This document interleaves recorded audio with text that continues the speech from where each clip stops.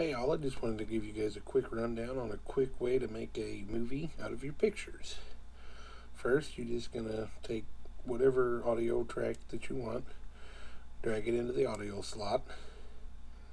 After that, you're just going to take your picture, set it in place. You can take this tool, stretching it out will determine how long that picture is in the frame.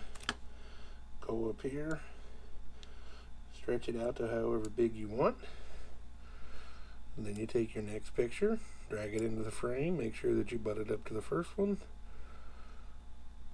drag it out to make sure however long that you want the picture to be. You'll have to drag this over, adjust that picture, and then grab you another picture, put it up there, make sure that it's butted up, and adjust the whatever picture that you put in frame. And then when you get done, there you have it.